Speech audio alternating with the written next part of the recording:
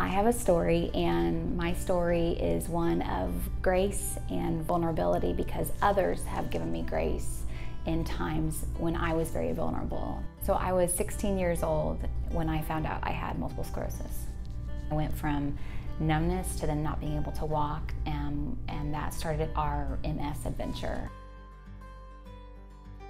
Most people are diagnosed when they're 25 to 40, and 2 to 3 times the number of women have MS than men.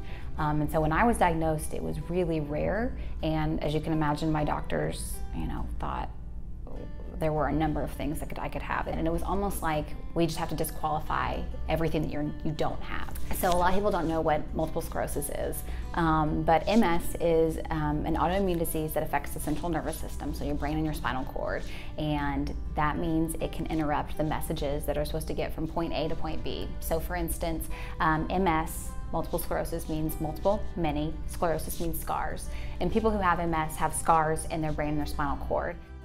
I've been really blessed in the sense of research and medical advances, and so for instance, when I was diagnosed with MS in 2006, there were about 5 medications that I was given to choose from.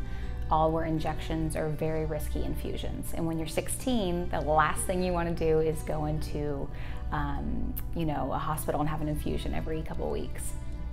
So I chose a series of shots every night for 10 years. Now I'm able to have infusions twice a year, so I don't have to take a shot every night. I don't have to take a handful of pills. So I've just seen the progression of how close we are to a cure, and so I just think that for me, for this life, this is what I'm supposed to do.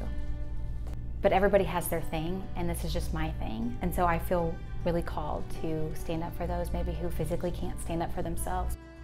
So I think that this whole process of living with this chronic illness and being blessed with a great support system and community here in Northwest Arkansas, I have found so much love and hope. If somebody were to be diagnosed today, I would say, you've got this.